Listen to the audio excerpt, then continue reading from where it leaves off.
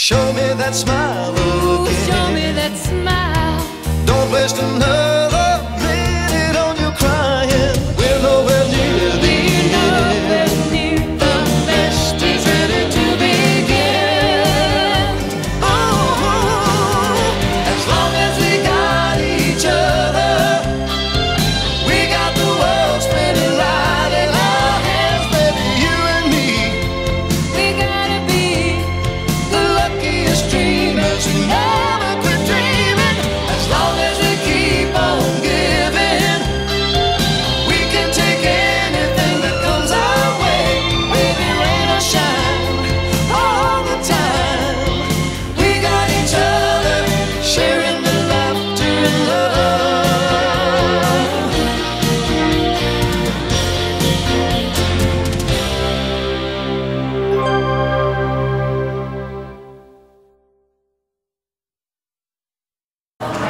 All the chemical reactions that occur within the cell are collectively called its metabolism. Metabolism manages all cell functions and the usage of various materials by the cell. Several factors that affect cellular metabolism, including enzyme catalases, various energy pathways, laws of thermodynamics, and pH. Let's first take a look at how enzymes affect metabolism.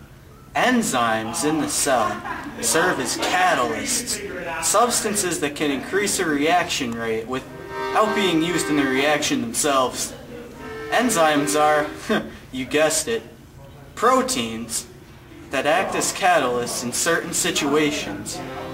Catalysts function by reducing the activation energy of a reaction, enabling more reactants to react, and increasing the rate of the overall process.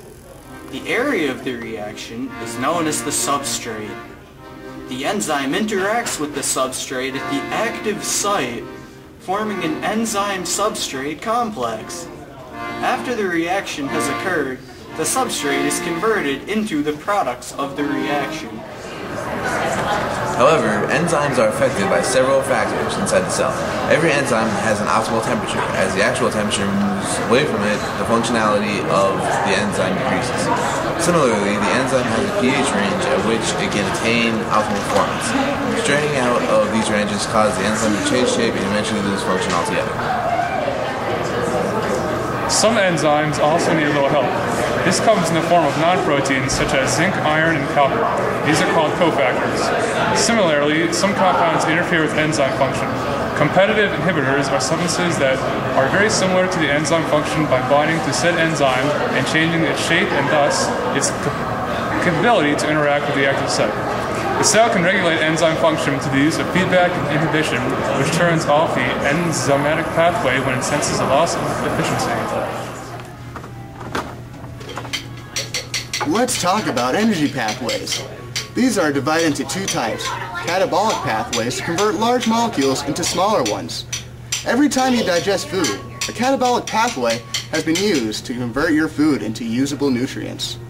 On the other hand, anabolic pathways use energy to convert smaller molecules into larger, more complicated ones. These pathways enable for the formation of muscle mass in response to working out in the gym.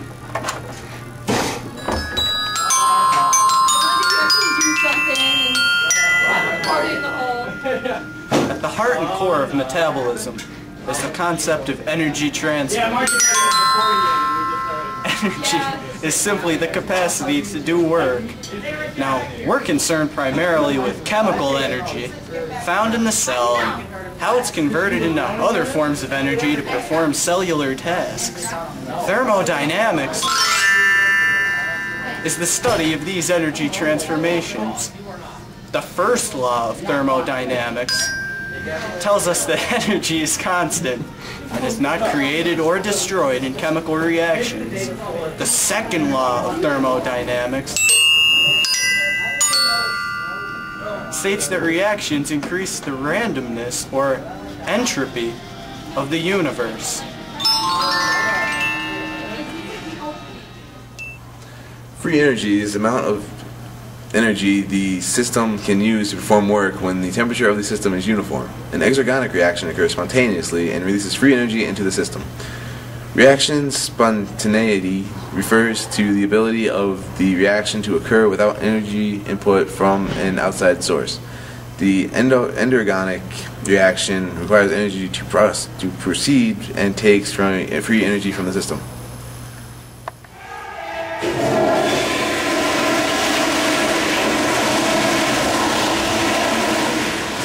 The combination of these two reactions types is largely what enables the cell to manage their energy resources and do work. This is called energy coupling. In this process, an exergonic reaction is used to power an endergonic reaction. ATP is an example of this when a phosphate is released from it by an exergonic reaction to perform endergonic work in the cell.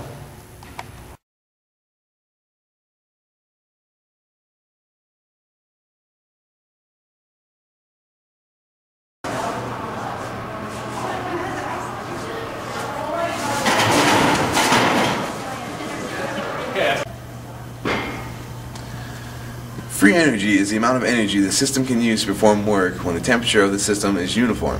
An exergonic reaction occurs spontaneously and releases free energy into the system. Reaction spontaneously refers to the ability of the reaction. Retake.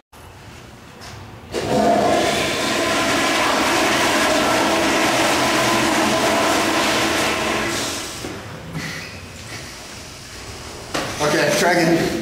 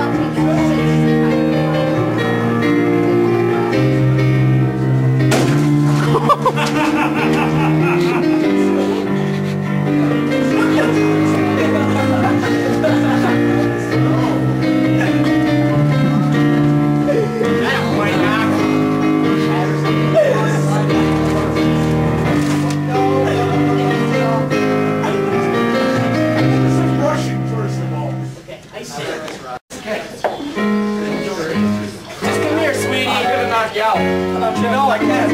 You're gonna be laying on the ground in a few seconds. Like that time Kyle punched me in the face? Yeah. Stop!